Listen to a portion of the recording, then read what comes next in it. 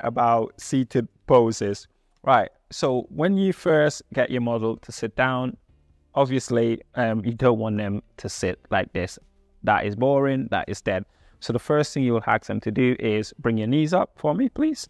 Good, perfect. So straight away, you've got a better pose. Remember, as a photographer, you will need to change your angle and your perspective when doing poses like this.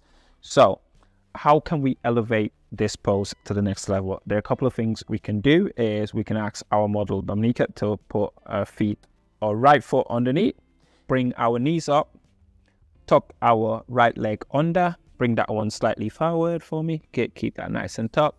So the next thing you want to do is you'd want to then bring the arm forward, bring the knees up as close as you can to you. Now we're going to start working in the middle. So we're going to get chest as forward as possible. So you're pushing your chest forward. Next arm, you can bring the arm towards the leg.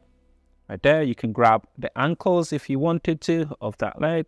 So get a nice shape in it. So you don't want to point elbows towards the camera. You always want to go slightly away, right? So that's one way. Again, we're going to start going towards the head now. So forward, did, and then a little tilt. Perfect.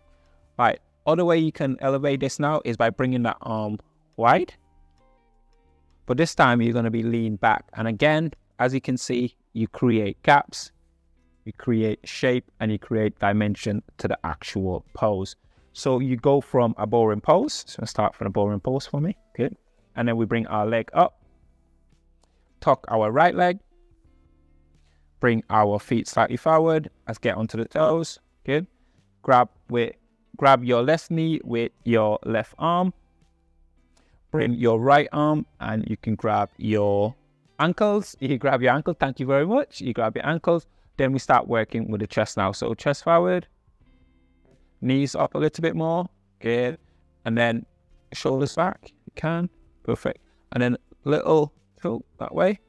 And then we've got a better pose. And then we go into a much more dynamic version of this pose by bringing that arm towards the side, leaning back, keeping that arm there, right, nice and flowy here, and there we create those gaps. And that's it. It is that simple to do these poses. Hope you enjoyed that video. If you did, let us know in the comments below. I want to say a huge thank you to Dominica. Please don't go stalk her, but stalk her anyway. Stalk me, follow me. Just don't go stalking her, please, because you know we'll protect her. And a massive thank you to Michael as well for helping us with the BTS. I'm going to put everyone's link in the description below, so make sure you go check them out and give them a follow. So thank you for watching, and we will catch you in the next video. Is it? You had one job. Well, you never told me. What's my job? You're fired. She's fired. Wait, what did you want me to say? She is fired. She's fired. She's fired. She's fired.